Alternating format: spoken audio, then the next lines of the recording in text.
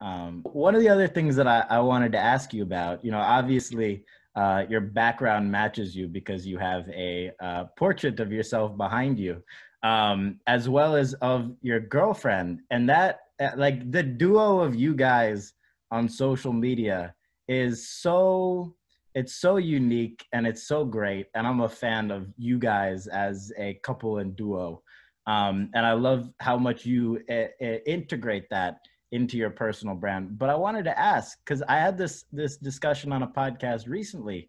Um, how do you remain on top of your game on the field and on the professional side of everything while, still having a healthy relationship? I'm curious your take on that. Yeah, I could say it starts off first with my girlfriend knowing, that I am in season. She played big time college basketball, so her being an athlete also helps as well. But definitely, knowing I'm in season, I'm gonna wake up early. I'm gonna get here late. Even when I get here, I'm gonna have to watch film and different things like that. So I think with that, it's definitely 50-50. Half of her being an athlete, the other half of knowing the situation.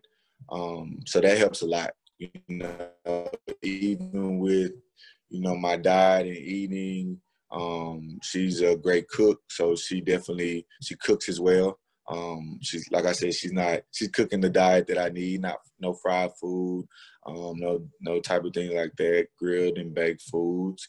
And then even staying on top of making sure that I am getting treatment and that I am, taking care of my body and getting sleep. So I think it kind of goes to not only me, because I know my job, I know what I need, but my spouse knowing what I need in my job and understanding that. So it's not a frustration thing towards like I'm not showing her enough time because she knows at the end of the day the season will be over with and the off season is going to come, and then that's when we're going on vacations and different things like that. Hey man, that's a great setup right there.